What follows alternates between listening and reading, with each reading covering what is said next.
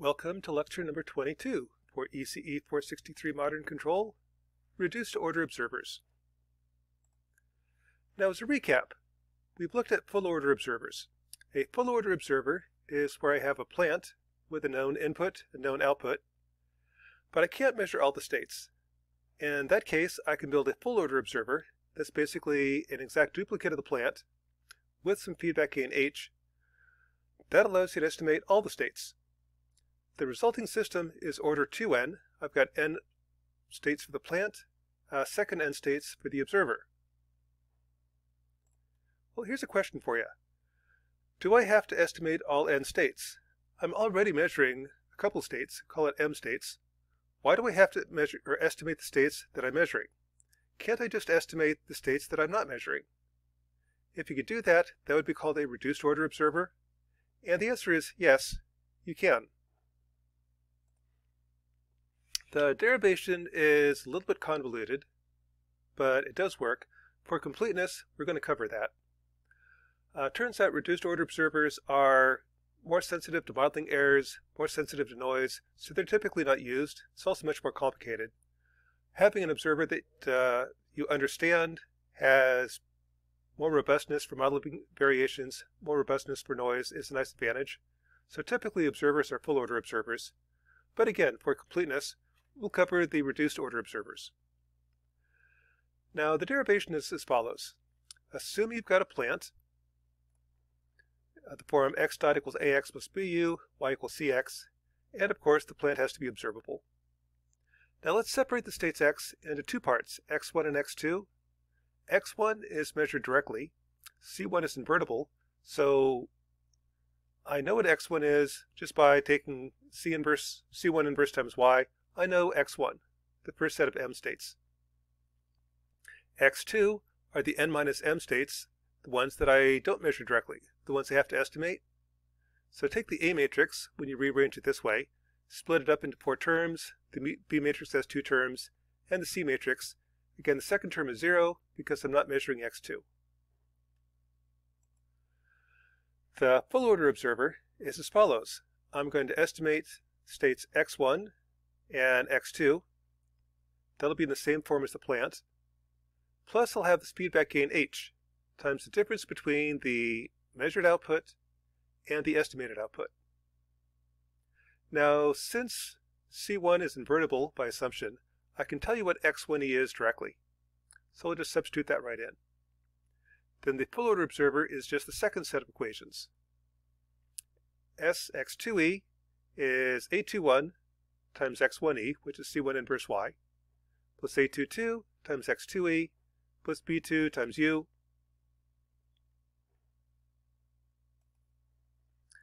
If I let x2e to be some matrix L times y plus z, z is my dummy state, that will come from the dynamics of the reduced order observer. Z dot satisfies the following differential equation. This is kind of where the magic comes in, the part that's not really obvious. Z dot is f times z plus some matrix g times y plus some matrix h times u.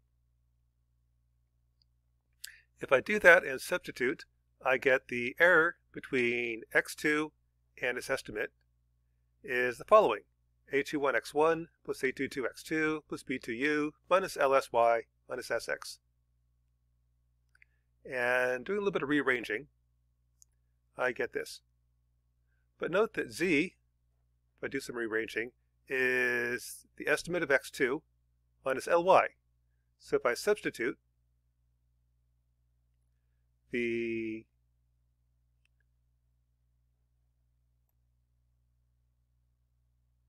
I get this equation. So the net result is the derivative of x2 is A21x1 plus A22x2 plus B2u plus this mess times L plus this mess times F plus that times gy minus hu. So grouping terms, I've got the derivative of E2 is this matrix times x1, this matrix times x2, this matrix times u. Now in order for the error to be driven to 0, I need all of this to go to 0, because otherwise x1 affects the error. So pick GC1 to cancel the first set of terms. Let's see. I'll pick F to cancel these terms.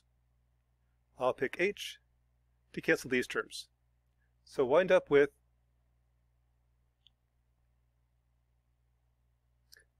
SE2 is F times E2.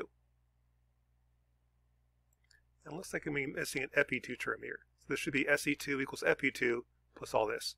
So I want to force all these terms to 0, resulting in SE2 is just FE2.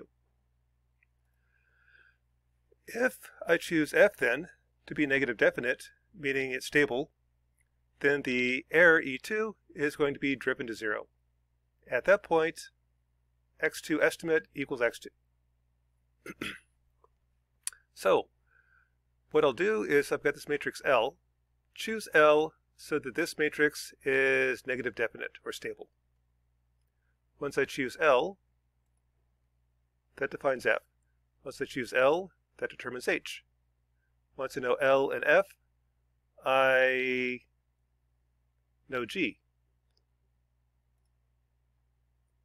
Then the augmented system is as follows. I now know F, G, L, H.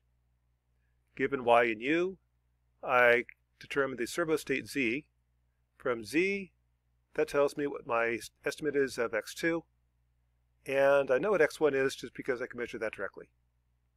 So I wind up with a reduced order observer. Z has n minus m states. So let's go through an example. Suppose I've got everyone's favorite, the heat equation, 4-stage RC filter, where I'm measuring the fourth state. Since I'm measuring the fourth state, I don't have to estimate it. I'll just estimate the other 3 states. So what I do is I first rewrite the system. The state that I measure goes first. The other states go second. So I took the previous system, rearranged it as follows. My B matrix is here's B1, there's B2. My C matrix, here's C1 and 0. So my estimate of x1 is just y. Y equals x1. I'll now pick L to stabilize this matrix. So in MATLAB, here's your A matrix, A11, A12, A21, A22, your B matrix, C matrix. I'll choose L to place the poles of, here's A, A2, A22, and then I need C1, A12.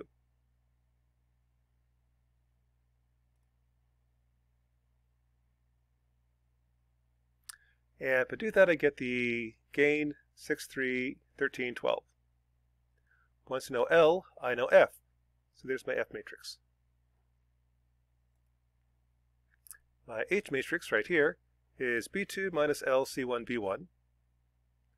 My G matrix is your inverse of C1 times A21 minus L C1, so on, so on, so on. So here's G. The net result is I now know F, H, G, and L. And I place the observer poles at minus 3, 4, and 5. So the observer is about 3 times faster than the plant. The system plus the reduced order observer then is your x dot equals ax plus bu. The servo state z dot is g times c times x plus f times z. Kind of goes back to this diagram. Is g times y, which is g times c times x, plus f plus h times u. And so there's your input matrix, x dot equals ax plus bu, and z dot is fed in by h. The output then, the estimate of x1 is just the output. The estimate of the other states are going to be L times C times Y plus Z. And it goes back to this block diagram. L times C, L times C times X plus Z.